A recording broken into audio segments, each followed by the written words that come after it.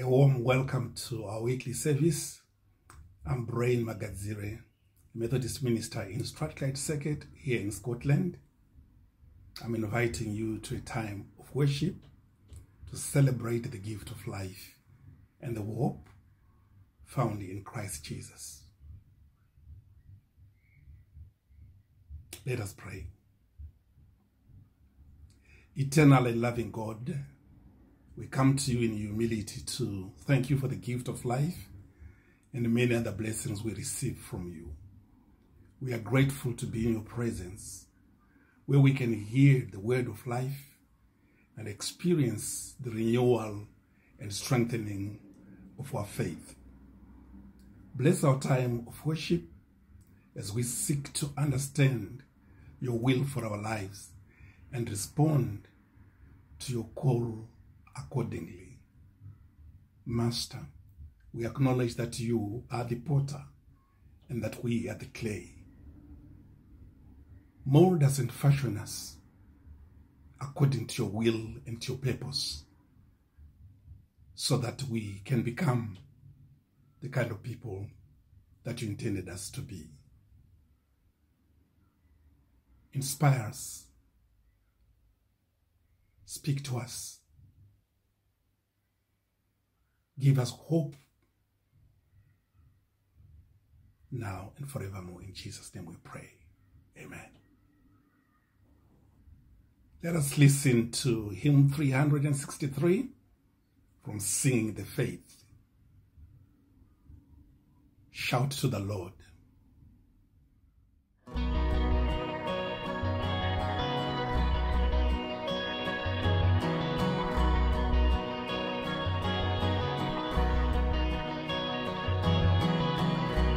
My Jesus, my Savior, Lord, there is none like you.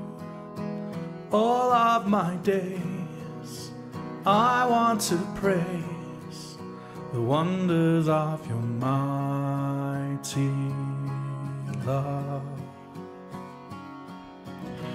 My comfort, my shelter, tower of refuge and strength, let every breath, all that I am, never cease to worship you. Shout to the Lord, all the earth, let us sing, power and majesty, praise to the King.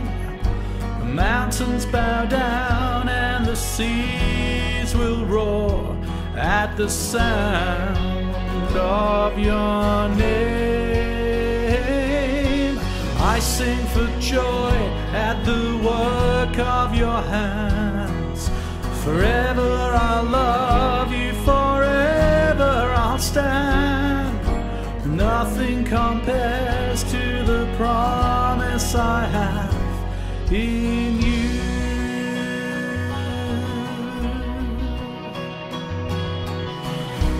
My Jesus, my Savior, Lord, there is none like you. All of my days I want to praise the wonders of your mighty love.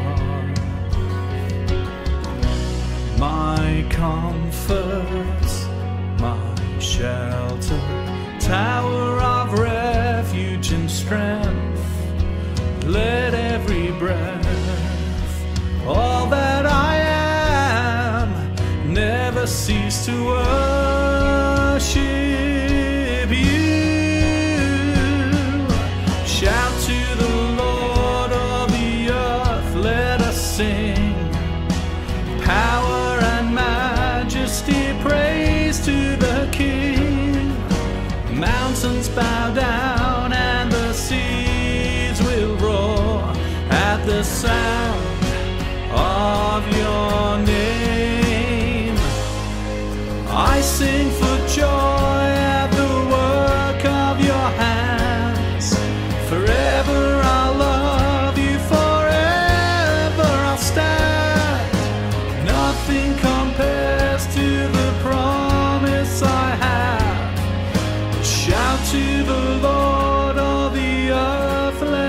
sing.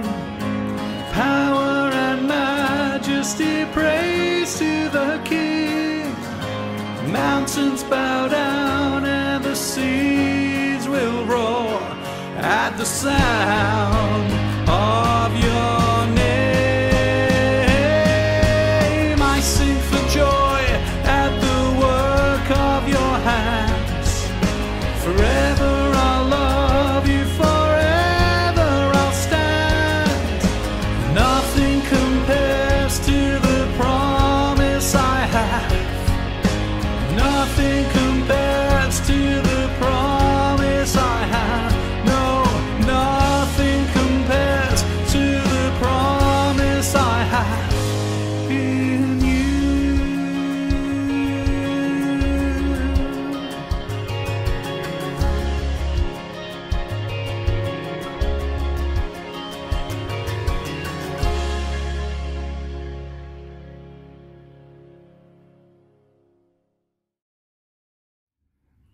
We can now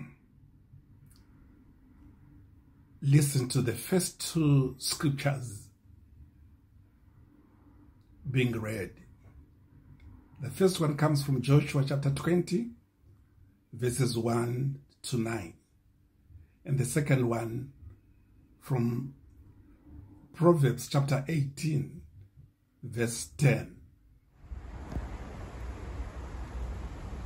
Joshua chapter 20, verses 1 to 9. Cities of refuge. Then the Lord said to Joshua, "Tell the Israelites to designate the cities of refuge as I instructed you through Moses, so that anyone who kills a person accidentally and unintentionally may flee there and find protection from the avenger of blood. When he flees to one of these cities, he is to stand in the entrance of the city gate and state his case before the elders of that city. Then they are to admit him into their city and give him a place to live with them. If the avenger of blood pursues him, they must not surrender the one accused, because he killed his neighbour unintentionally and without malice aforethought. He is to stay in that city until he has stood trial before the assembly and until the death of the high priest who is serving at that time. Then he may go back to his own home in the town from which he fled." So they set apart Kadesh in Galilee in the hill country of Naphtali, Shechem in the hill country of Ephraim, and Kiriath Arba, that is Hebron, in the hill country of Judah. On the east side of the Jordan of Jericho, they designated Bezer in the desert on the plateau in the tribe of Reuben, Ramoth in Gilead, in the tribe of Gad, and Golan in Bashan in the tribe of Manasseh. Any of the Israelites or any alien living among them who killed someone accidentally could flee to these designated cities and not be killed by the avenger of blood prior to standing trial before the assembly. Proverbs 18, verse 10. The name of the Lord is a fortified tower. The righteous run to it and are safe.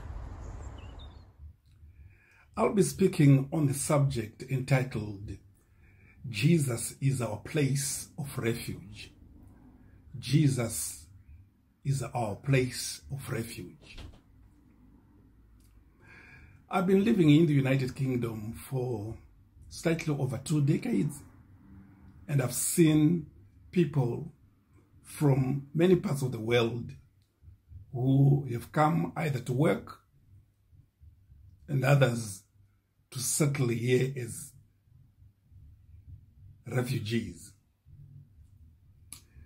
According to the United Nations refugee agents, there were about 232,000 refugees at the end of November 2022, and another 127,000 pending asylum cases, which means that the United Kingdom has become a home for many, many refugees. Who is a refugee? A refugee is someone who, owing to a well-founded fear of being persecuted for reasons of either race, religion, nationality, membership of a particular social group, or political opinion, is outside of country of their nationality, and is unable to stay in their homeland owing to such fear. The 1951 Refugee Convention, which outlines the legal protection, rights and assistance a refugee is entitled to receive, was signed thousands of years after God mooted the concept and practice of asylum seeking, as is explained in Joshua chapter 20, verses 1 through 9. Just as the 1951 Refugee Convention stipulates the legal protection, rights, and entitlements of refugees, the Bible records the gift of life afforded to every sinner and protection from eternal damnation and the new life that is found in Jesus Christ.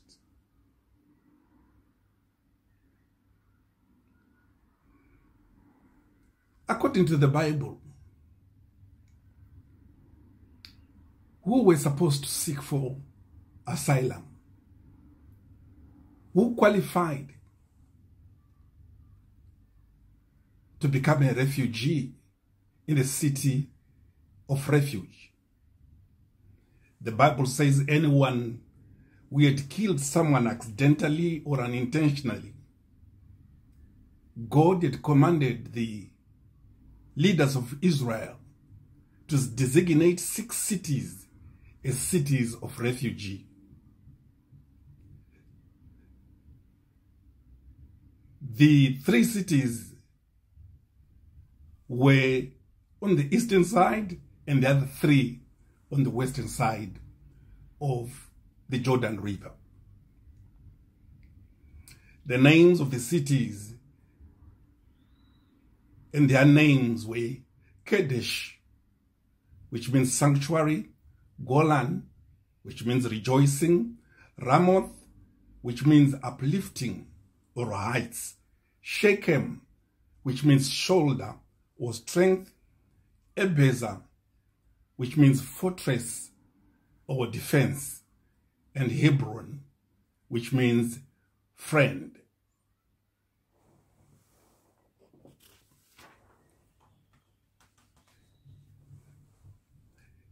It is of vital importance that there were 3 cities on each side of the Jordan River, which made it accessible for anybody running away from the avenger of blood. The avenger of blood was the closest relative of the deceased person seeking to revenge. So the manslayer, who is the person who would have killed somebody accidentally, would be running away from the blood avenger.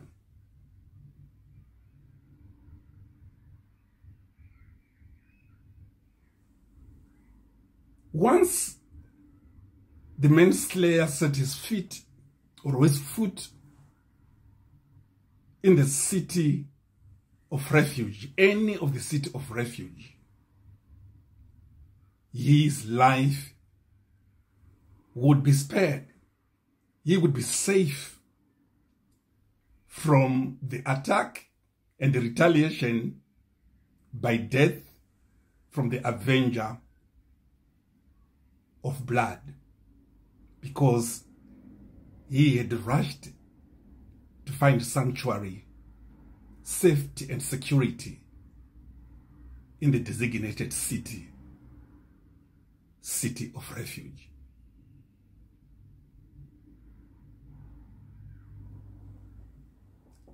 And I was wondering to myself as I read the text, who needs a place of refuge amongst us? Who needs a place of refuge amongst us?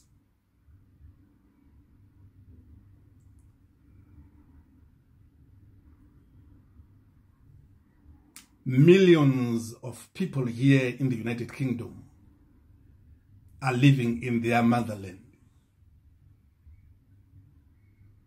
Do we need a place of refuge? Yes, we do. I was wondering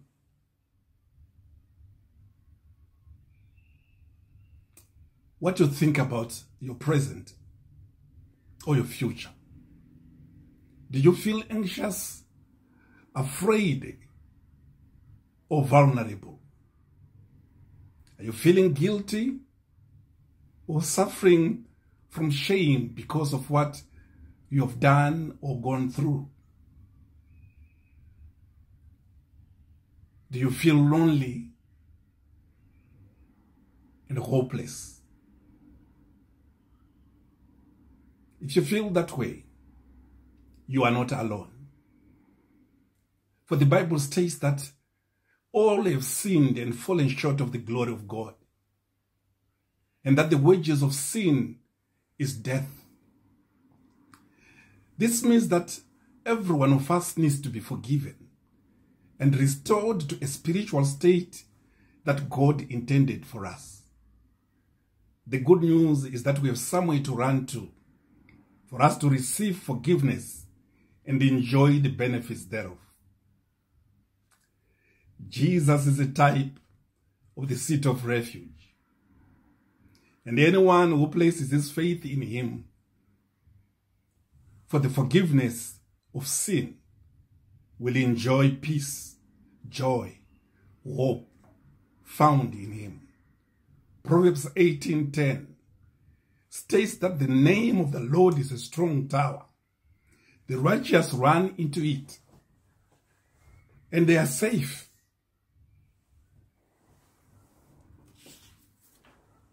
Safe from unpardoned sin, safe from guilt and shame, safe from eternal condemnation.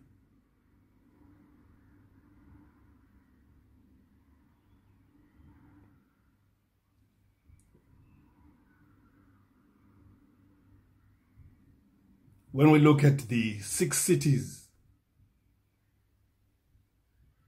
that were designated as cities of refuge, was there any significance? Was there any meaning to the names of the cities? According to old Jewish tradition, to Jewish practices, names of people and places depict the qualities that parents desired their children to have, or speaks of personal experiences, historical happenings, attitudes to life, and cultural ideas and values. The names of the 6 cities speaks of what the cities offered a refugee, which is sanctuary, joy, uplifting, strength, defense, friendship, communion, and fellowship with others within the city of refuge.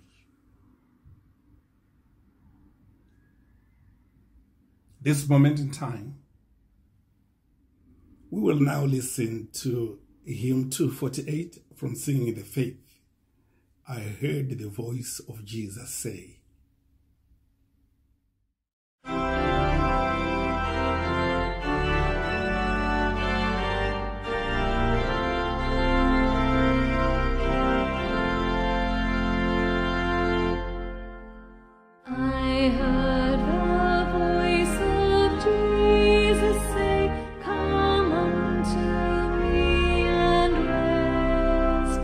Lay down, holy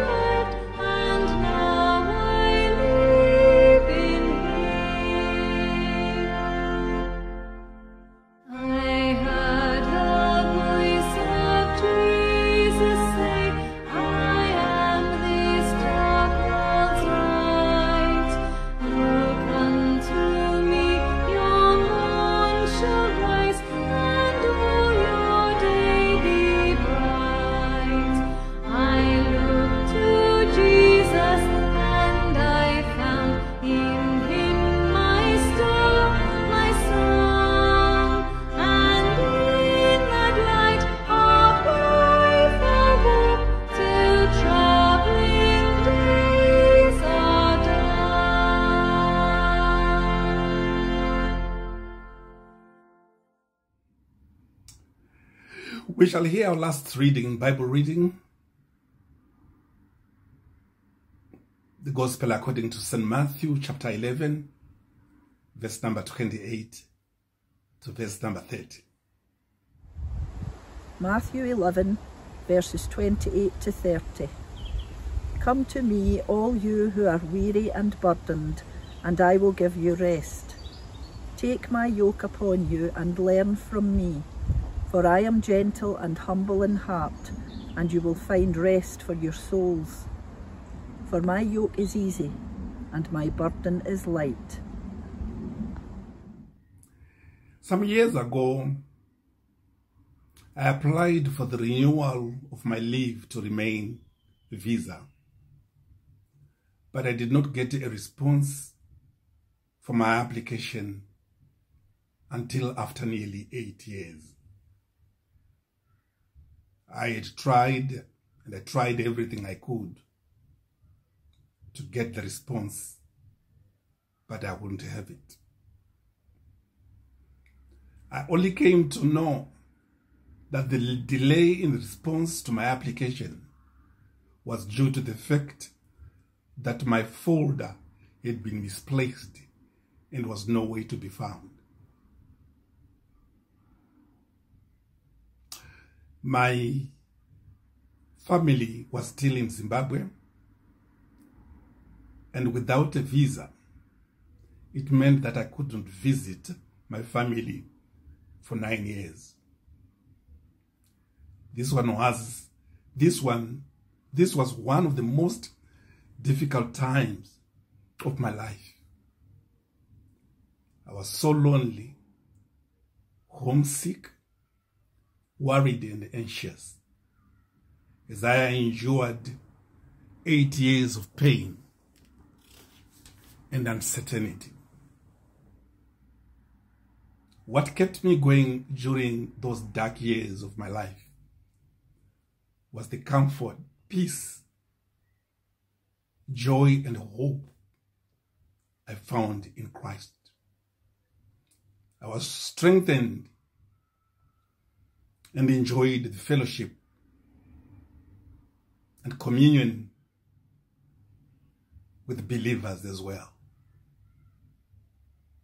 My faith in Jesus sustained me as I sought for a daily walk and fellowship with Him. For me, it is through this experience and many other experiences that I can safely say that the name of the Lord is a strong tower. The righteous run into it and are safe. I found confidence, safety, and my hope was kept alive in Jesus and through Jesus.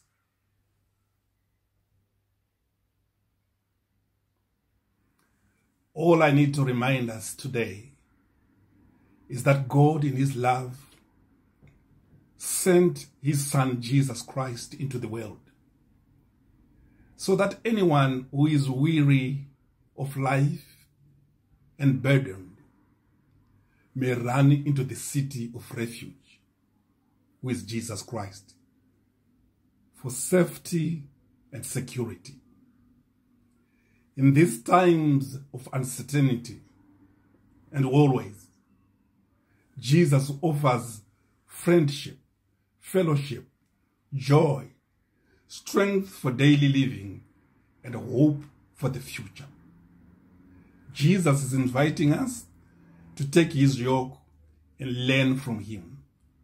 He is humble and gentle, and in Him, every troubled soul can find rest.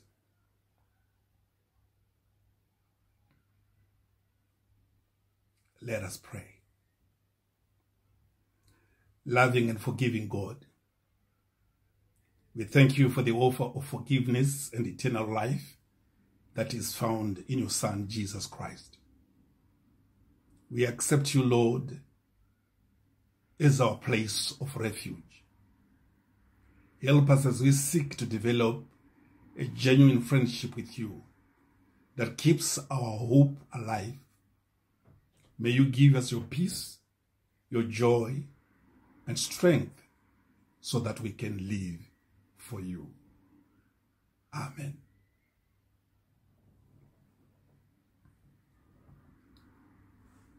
We'll close